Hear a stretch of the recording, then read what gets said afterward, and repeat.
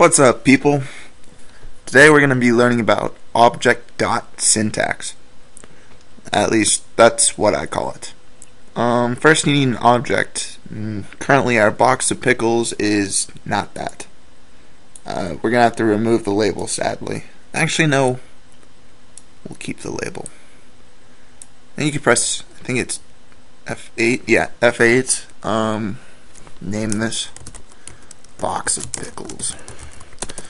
You could either have it as a movie clip or a graphic. Those are not a graphic, my bad. A movie clip or a button, because those are probably the best for handling. I usually go with movie clip because you can do a lot more with that. So it basically goes, you can do a lot, a little less. Actually, you could do about the same. None at all. It's very hard to control graphics, at least for me. You have to do it differently. Anyways, orientation in the middle. Now we got a box of pickles. Let's get the properties. Now all of our objects on the stage need an instance name. It's kind of like a variable name. Sure, we have it, but it has no variable. We have no way to contact it and say box of pickles, do something. So let's do just that. We'll call it mauve pickles. So we got a movie of pickles. You can name it like mauve box of pickles or something, but I like mauve pickles. Keeps it simple and stuff like that. Now basically anything you see here, you can kind of do it in Actionscript. So you can change the X and Y, the width, the height. I'm not sure about the 3D part, so we'll leave that. Change any of the brightness, tint, advanced, and alpha. Not so sure about the display either. But anyways, you're probably wondering, how do we do that? Well, first, one sec, I'm going to get rid of this crap. Not needed.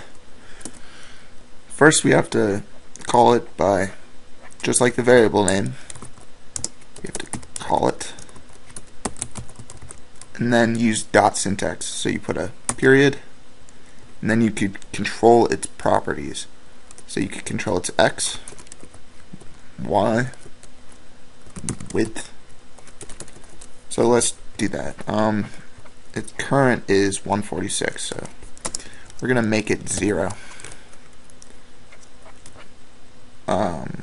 First we'll see what it looks like when it's not loaded. Normal box of pickles. Now let's remove that comment tag. You can see it moved over based on the X coordinate.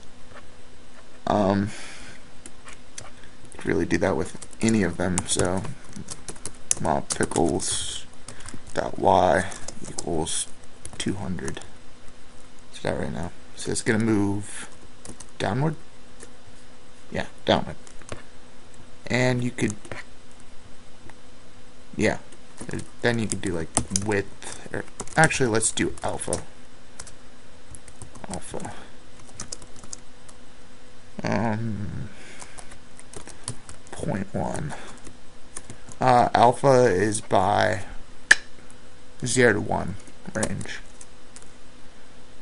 I know that because, like, I'm cool, mostly. Anyways, so there's not much to dot syntax. I mean, really, you just put a dot and then you have to know the properties. And you're probably wondering, like, man, Ivan, how do you know all these properties? Well, if you were to go into, this is what this is for. So you go to FL dot, I got this. I think I got this. Here you go. Dot display. Well, we're running a movie. So we go to movie clip. Then you do properties. These are all the properties it has. So we'll have an X, Y, width, visible, scale X, scale Y, rotation X, rotation Y. Those are for 3D, but this is the one you want. So rotation, move pickles dot rotation equals 290. And if you don't know these values, yeah, that works. Let me get rid of this alpha here so you can actually see it. Whoa! There's a box of pickles rotated. You could view the help, and you can view the help if this wasn't frozen.